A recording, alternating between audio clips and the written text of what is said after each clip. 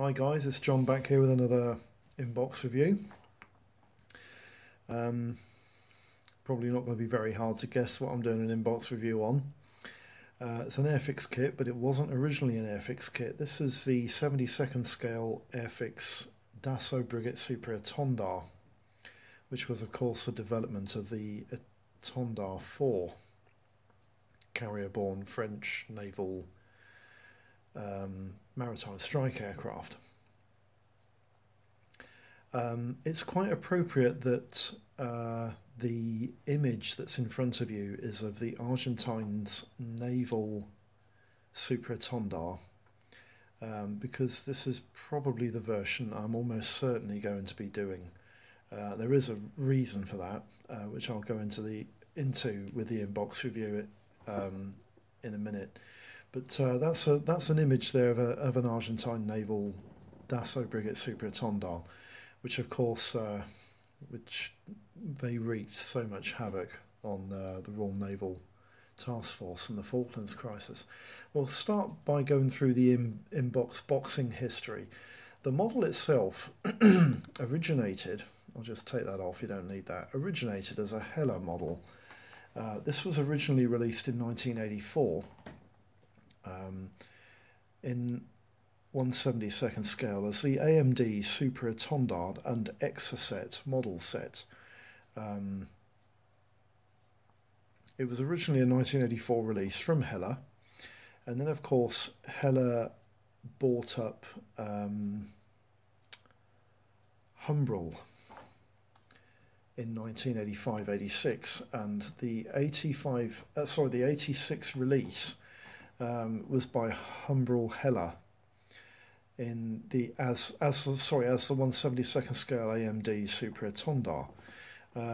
That shows you also the type of decal sheet that you got with the Humbrol Hella kit. Not this one here, not that one, but this one. This is the marking sheet that you got with the early Humbrol and Hella models that were released in the 80s. That of course changed with the Airfix and the Hella release in the 90s, when the markings incorporated the Air Naval and Argentine navies. But the plastic is interesting as well, because the plastic is white. I do believe the plastic in the original 84 release was white as well. But the other interesting thing was that the model itself is supposed to come on 2 plastic sprues and a transparency sprue, but we'll go into all of that with the inbox review, because they had to change all of that layout because the Airfix box was smaller. This particular box, the Humbrol Hella box offering, was much bigger than the Airfix boxing, which you'll see in a minute. So that was the 86 release. That gave way to Hella's 1990 release. And as you can see, it's still following the theme with the Exocet missile featuring as the armament set fit on this kit. But in 1990, Airfix was purchased by Humbrol and Hella, Humbrol Hella Group, and Hella reboxed the Super Etendard in the Airfix boxings. And this is the subject of the model review that I'm going to be doing, the 1990 Airfix release of the Dassault Brigade Super Etendard in the Air Naval and the Argentine Naval Exocet missile fit. That was originally released in 1990, and Airfix later, quite a lot later actually, in 2007, released what was called the Falklands War 25th Anniversary Collection. It didn't include half the aircraft that were involved in the Falklands War, because the list was endless. Even the aircraft that the Argentine Navy and the Argentine Air Force used isn't anything like the number of aircraft that are covered in the box. But basically you've got 6 aircraft types. You've got the 2 different Harrier types, the Sea Harrier FRS Mark 1 and the GR3 Harrier, which was the older generation GR3 Harrier, of course. You had the Dassault Brigade Super Etendard. you had the Mirage 3EA Dagger, which was just a redeckled version of the original Mirage 3C model kit. You had the IMA Pucara IA-58 and the first generation Douglas A4 Skyhawk, which I think was revamped as the A4Q, I believe. I think it was the A4Q Skyhawk. And those were the 6 kits that were included in that box set.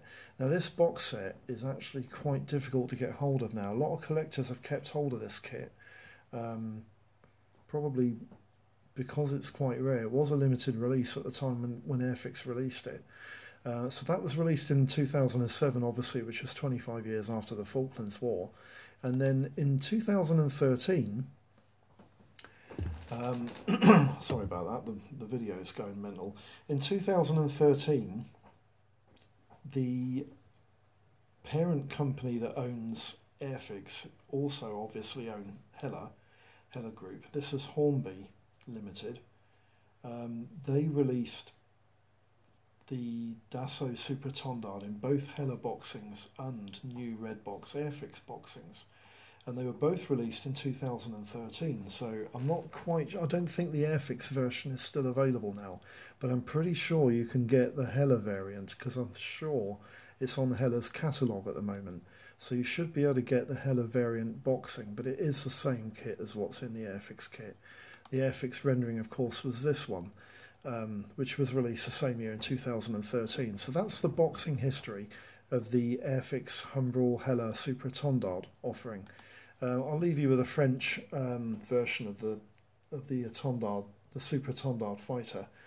And then what I'm going to do is I'm going to peel, with a bit of luck, I'm going to peel this up a little bit. I've got a new video mount, and it's a bit of a nightmare to get used to because sorry about this. There we go. I think I've done it. And there we go. Right. This is the kit that I'm actually reviewing today. The Airfix 1990 offering of the Dassault Brigade Super Etendard. And it's not going to take an awful lot of time to review this kit. I'll just open the box up and have a look at the plastic parts inside, and we'll go through them very quickly. And I'll go through them in exactly the same way that I do most of my in-box reviews. Just take all the plastic out there and we can go through the parts in a minute. I do want to talk about the parts because I think the parts in this kit are quite nice. And I think it's worthy for you to have a look at the parts so you can see what I mean by the fact that I think they're quite nice. That's all of them out there. I think that's all of them out there. There's a little transparency part in here which I haven't got out. There's another grey plastic part. There we go. Right. We'll go through the plans first, and then we'll have a look at the decals in a minute. We'll go through the plans. Nice, easy plan. I've got a feeling this might be an Airfix photocopy because it's not that clear. It doesn't look like an original, does it? So it looks like Airfix have photocopied and must have run out of some original plans to box up their kits with. But basically, the plans are nice and clear, and there's a reason for that. These plans, this side, these plans are Airfix, definitely. Even the paint plan is Airfix. Well, to be honest with you, I'm not 100% sure on that either. I think the paint plan might be Hella. But this page is definitely Airfix. This page with the Dassault Super Etendard logo at the top, the kit number 03060, which is there. You can just see that, and you've got a few of the paint icons. Sorry, the modelling icons at the bottom. That is all definitely Airfix. But when you turn this instruction sheet over, it becomes Hella. Obviously, because the model is originally a Hella kit. In actual fact, I think the model might originally have been a Humbrol kit, which Hella bought up when they bought Humbrol up. But basically, the kit builds up in 4 stages, with the 5th stage being the paint plan. And and the kit does not have that many parts. I think this kit will build up very, very quickly. But the method of construction that they've used to produce this kit lends itself to being built quite quickly, cleanly, and probably with very little filler. Basically, the interior consists of an instrument panel, as you can see here. There's a decal to go on the instrument panel, a joystick, and at this stage you just put that into the base of the fuselage. You place the main wing, which is a one-piece main wing, and the jet pipe into the base of the fuselage, and then you put the splitter plates for the air intakes into the upper section of the fuselage, and then you glue the fuselage over the top of the whole assembly to produce this. And then in step 2 you put the pilot seat in, the gun sight which goes in there, and the 2 air intake lips. You're supposed to put the canopy in place, but I never put the canopy in place until I've painted the airframe, and then the tail impennage goes into place there at the back of the fuselage. And then step 3, it's basically 1 or 2 aerials, the undercarriage doors, the oleos, the wheels, and what looks to me like the arrestor hook. No, sorry, it's not the arrestor hook, it looks like an aerial of some sort, which goes in the middle of the underside of the fuselage here, part 5. And then section 4 are your flaps, your air brakes with the rams, and the weapons fit. And the weapons fit is that you only have one option for the weapons fit, and the reason for that is probably because it's the option that most people would want to build, which is the Exocet missile, and the Super Etendard never carried 2 Exocets. There's a reason for that. It's because you couldn't fit the Exocet into the middle pylon because there was no middle pylon. The Exocet missile is actually quite heavy, and the aircraft would have been rendered overloaded without external fuel. It was a bit of a complicated situation. You either had to have 2 fuel tanks and use the main internal gun, or you fitted 1 Exocet missile and a fuel tank on the other side of the wing to balance the weight of the Exocet missile on the other side, because you could not fit 2 Exocet missiles on this aircraft and have a decent range to use it as a strike platform. So the French worked out that you could use a fuel tank and a missile outload, and it worked quite well. You just usually had to accommodate 2 aircraft on a strike package. After section 4 you've got the paint plan, and the first paint plan is the Argentine paint plan, which is basically gloss white underneath and a seriously dark sea grey. I would be tempted to try and use a semi-gloss, or it's what they call a satin finish, upper surface dark sea grey, for the upper surfaces of the Argentine naval version. But you also have options for a French naval version, and the French naval version is a little bit more complicated to paint, but in my opinion it's a nicer colour plan. It's basically 2-tone medium sea and dark sea grey upper surfaces with a light aircraft grey underside, and the Exocet missile, and I've seen photographs, that virtually every Exocet missile I've ever seen is actually gloss white. They're all gloss white, and the underside fuel tank is usually the same colour as the rest of the aircraft's underside. But the French aircraft, in my opinion, is probably a nicer looking, it would make a nicer looking model. But I want to build the Argentine kit.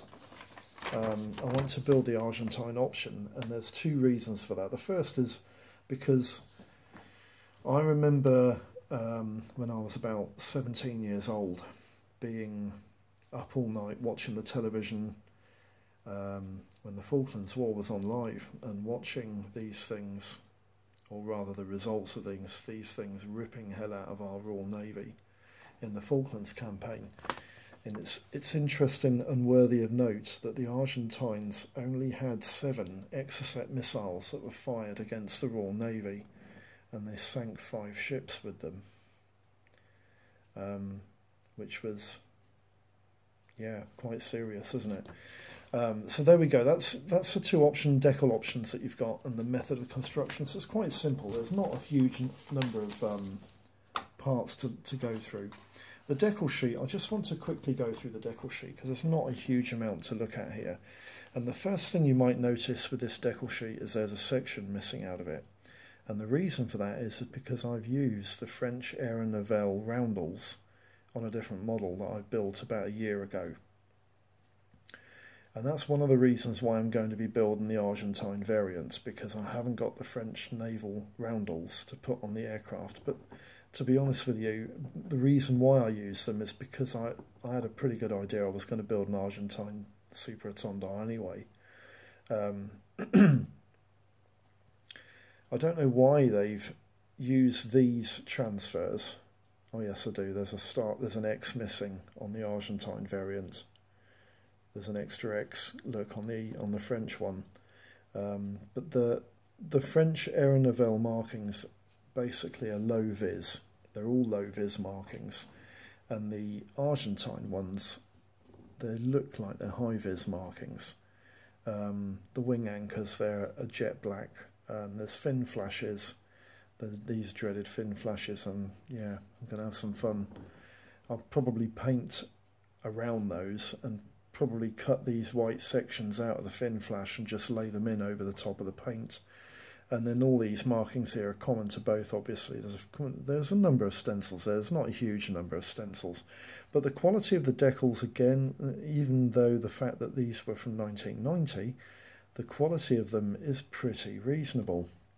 I don't think they've been made by Cartograph. They just don't have that sort of quality of decal about them. But they don't look too bad. And the carrier film, yeah, it is a bit apparent, but I don't think it's that bad. I think they'll probably apply quite nicely. So that's the decal sheet. Not really a serious issue there, and I think they're going to be quite good. Now, before I go through the parts, if you buy a Humbrol Hella example of this model, the chances are you're going to have all the parts on 2 plastic sprues and a transparency sprue. And the reason for that is because the sprues are quite large, and the large sprues fit in the box. But if you buy an Airfix variant of this kit, you can't fit the large sprues into the box. So what often happens is that they're broken up at the manufacturer, placed into the smaller box, and you end up with, I think it's 5. There's 1, 2, 3, 4, 5 sprues, but you've also got 3 large plastic parts which also are loose in the box. They're always loose in the box. There's a few other parts here which are loose in the box, but they should really be on the sprue. So, you know, we'll go through the loose parts first. Transparencies. This is a part of the kit where lots of people like me to go over the transparencies. That's the forward bulletproof windshield there. And in between my fingers, which is amazing that it's still there and I've seen it, that's the forward bulletproof glass there. You can actually see all my fingerprints through that. The quality of that plastic part is really good. The frame is really good. That'll paint up beautiful. This little part here, I'm not sure if you're going to be able to see it on the video. I think you can actually. That is actually the transparent gun sight, and that should have been attached to the sprue, but it's loose in the box. And the rest of the canopy, you can see it's really reasonable quality. I mean, it's not like an aftermarket part, but it is pretty good. And I think you'll see most of the lack of detail that there is inside the cockpit of this kit, but that part is quite nice, and I'll put my finger underneath there so you can see that you can actually see my fingerprints through that canopy quite easily. It's quite clear, it's quite crystal clear actually, and there's no sinkholes or problems with it whatsoever. So the transparency parts on this kit are very good. That's the jet pipe. Again, it's quite clearly and nicely moulded. There's no dicks, there's no what I call dents in it. There's no issues with that pipe whatsoever, so that'll come out nice. That's one of the halves of the underwing fuel tank, and you've got two. You've got one air brake here. There is another air brake in here somewhere. Oh yeah, there it is. Whoops! I keep knocking this video. I'm sorry, lads. That's the other air brake there. Little bit of little tab there. You'll have to be removed. But basically, the parts. And this is a feature of a lot of Humbrol and Hella kits, especially Humbrol kits. The parts are absolutely flash free. I mean, have a look at the detail on this wing. The detail on this wing is really quite incredible. And here's a real shock. This kit was originally released in 1984, and it's got recessed panel lines. Yeah, you heard it right the first time, recessed panel lines. The ailerons and the flaps are separate. The slats, they're all recessed. There's a bit of a tab of plastic will have to be removed there, but not really an issue.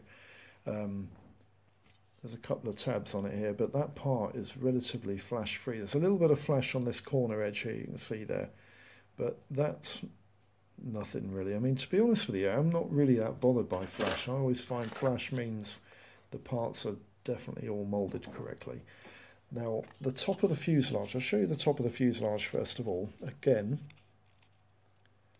and this is interesting because the wings are recessed, but the fuselage have raised panel lines. It's like you can't win, can you? But they are nicely and very finely moulded. Hoping that's going to focus. Is that going to focus nice? They're really nicely rendered on that upper fuselage half. And then when you go to the lower fuselage half, we're going back to recessed panel lines again. And even the fact that the arrestor hook is moulded into the part, it's really nicely rendered. That's focusing up. I was hoping it was going to focus for you, but it's not going to, is it? That's really nicely rendered, and that part is really, really good quality. I'm really pleased with the way in which this kit has been moulded, and I think it'll build and paint up really nice. The sprues, they don't carry many parts. Each sprue usually has around about 7 or 8 parts. The jet pipe was supposed to go into this bit here, and that's the under surface, or is it the...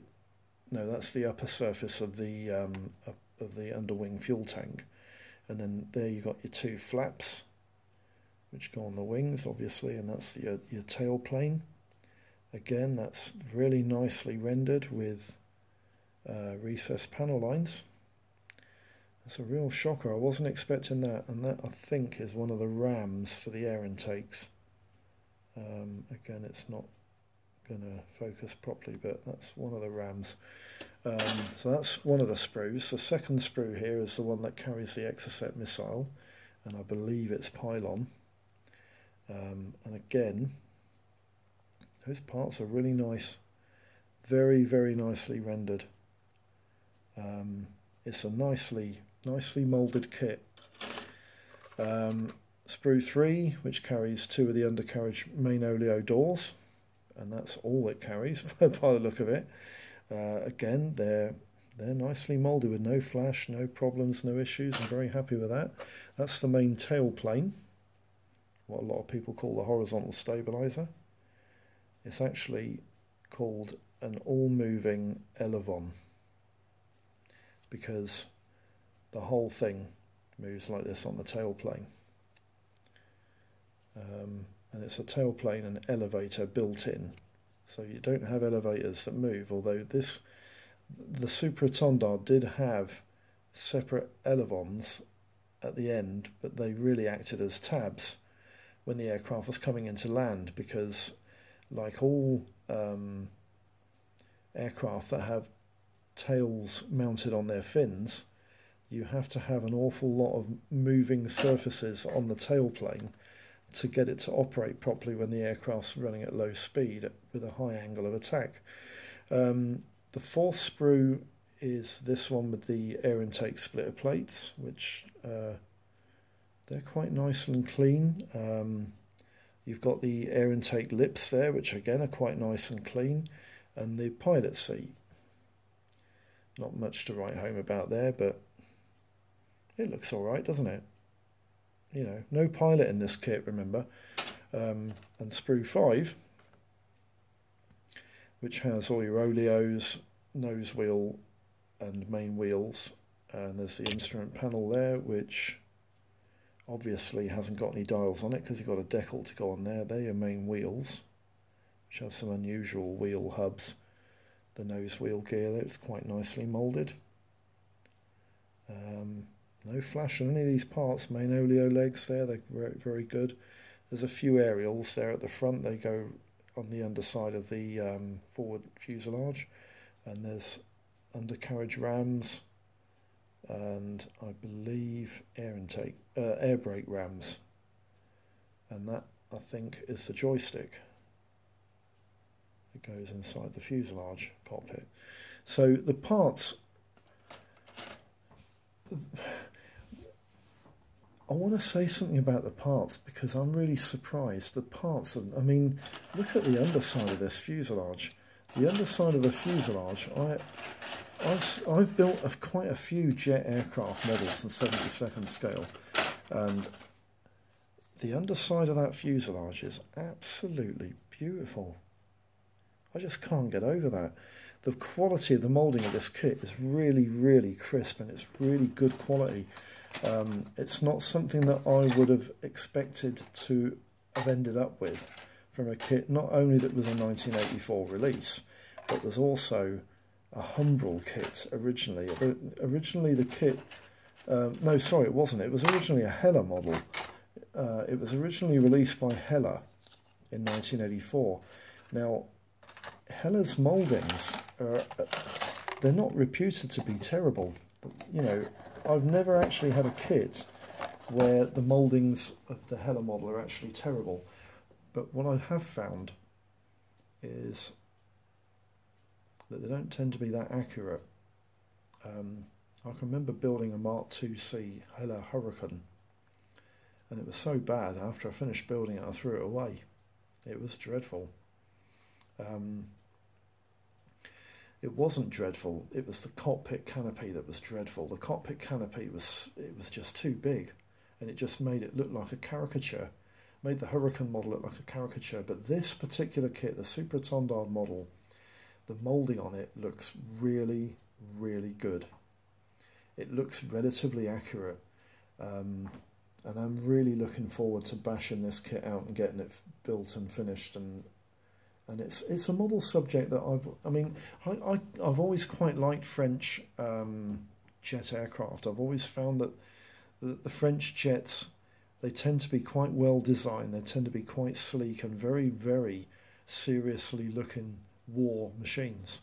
And the Super Etendard is no exception. It's a really nice looking, really robust looking jet aircraft. And I'm very much looking forward to building this kit and getting the finished result. So that's the parts. That's the inbox review over. I just want to quickly go over the model information so that people can have an informed idea of what they're getting into, how much the costs and stuff and everything else. The model review is on the Airfix Dassault Brigade Super Etendard in 1/72nd scale. Release date was 1990 and the model's released in Series 3. The kit consists of 40 grey parts and 3 transparent parts on 5 grey sprues, but that's only 2 in the Humbrol or Hella boxings, and 1 clear plastic sprue, totaling 43 parts in all. The kit has decals for 2 variants. the French Air Naval and the Argentine Navy. And there are a number of other kits available of the Super Etendard which might be worthy of note. In 1/72nd scale, there's a company called Sunny Tri-S, which I don't know a huge amount about. I've only seen the boxing of the Sunny Tri-S kit, and as I said, I don't really know an awful lot about it, but the kit is about. It's quite rare. It's quite difficult to get hold of. But also, Academy Minicraft did a version of this kit in 72nd scale, which they also sold the moulds to Italeri. So the Italeri and the Academy Minicraft 1/72nd scale Super Etendard are both the same kit. But you can also get this model in 1/48th if you fancy building something a bit more impressive. And that's offered by 3 different boxings, but 4 companies. Airfix and Hella have released a 48 scale version of the Super Etendard. And it is quite easy to get a hold of. I don't know too much about the model. I've not actually seen the moulds, I've not seen the parts. But if the 72nd scale model is anything to go by, I think it will probably build up quite nice and quite accurate.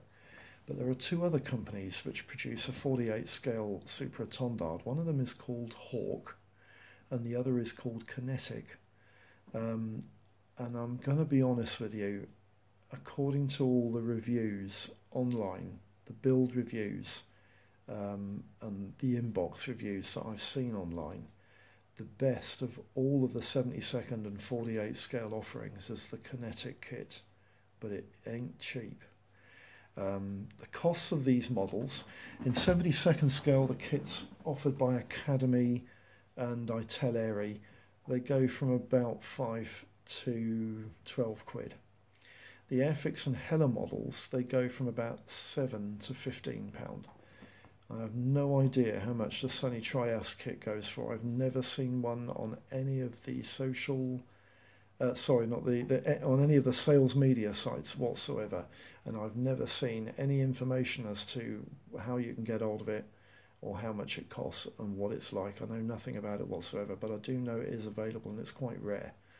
The 48 scale models, the Hella and Airfix offerings, you can get it as cheap as £7, £10, but it usually goes for £15 to £22. The Kinetic kit is between the Hawk kit is about £22 to £28. And the Kinetic kit, I've seen it as cheap as 33 quid. And if you can get it for 33 quid, you're doing really well, because the going price is between £70 and £80. And you usually have to get it from somewhere, usually have to import it from America or from the Far East. First impressions of the Airfix model, the kit has really nice mouldings and it's apparently a pretty good fit. But, and this is a big but, the aircraft only has 1 weapons fit. That's a drop tank on the port pylon and the Exocet missile on the starboard pylon, which fortunately covers both the French and Argentine Naval versions, which they were the very common weapons fit for both these variants in both these navies. The kit also looks a little basic and belies its humble Hella origins with only 43 parts.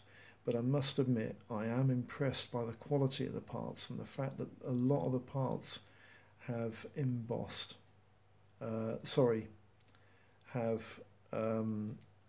recessed panel lines. I'm really shocked. I was not expecting a 1984 offering to have recessed panel lines. So that's the model review, lads. Don't forget to give me a like if you like the video. Give me a like.